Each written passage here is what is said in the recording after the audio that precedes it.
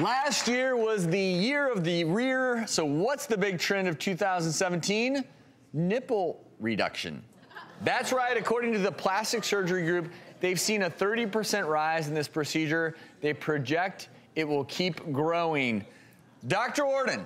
Yes, we call it nip tuck.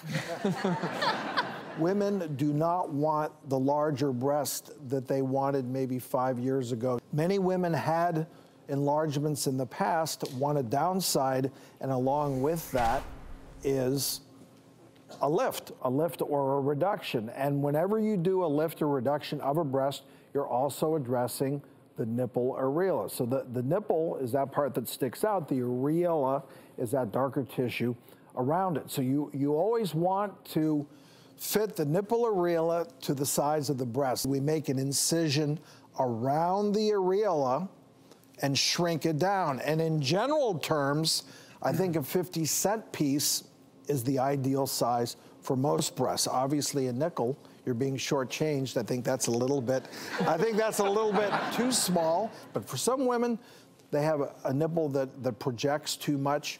We can inset that. Some women have inverted nipples. We can actually correct inverted nipples to make them project again. The women with natural breasts, are they coming to you and saying, like, I want my nipples reduced? Because I've never thought of my nipples once, so I'm just curious. Are people asking that? For overly projected nipples, yes, and for really large areola, yes. But as an isolated procedure, really not that often. Okay. It's best to do it after you've had your kids and you've breastfed.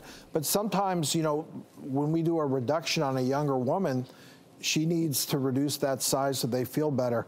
We do make that incision around the nipple. We tell them you may not be able to breastfeed. In all the cases I've done, they have been able to breastfeed if they want it.